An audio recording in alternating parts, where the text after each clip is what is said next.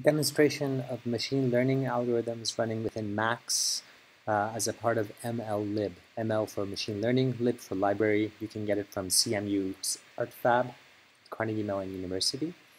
This particular algorithm is MLP, multilayer perceptrons, a kind of artificial neural network. The input to my network is accelerometer data from this cell phone. Here it is, X, Y, and Z. The output from the network will be synthesis parameters for a kind of synthesis called POF.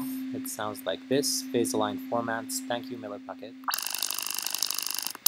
Lots of variation. Inside of this algorithm, we see that there are several synthesis parameters, but what's beautiful about this mapping scheme is that you don't really need to know what's going on in there. Let's set the parameters for our network and begin training. Here's the first sound, here's the first position of the accelerometers. Let's clear the data first, here we go. Here's a bunch of them. The second sound, and I'll send some examples. The third sound, some examples. We see the training data going in there. The fourth sound, fifth sound, sixth sound. Running out of gestures. Next one,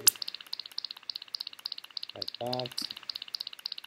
And this one, maybe like that. Okay, very well, lots of data. I'm now going to train my network. Here are the network parameters. I will bring down the iterations a bit so it doesn't take as long to train. Here we are. And let's train. Click on train and wait.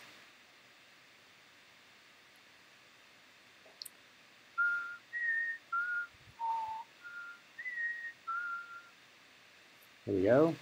So these parameters here. And now we can begin mapping. So if we go into mapping mode, we see that numbers are being generated by the network, and these are in turn being passed to my synthesis. Here's what it sounds like.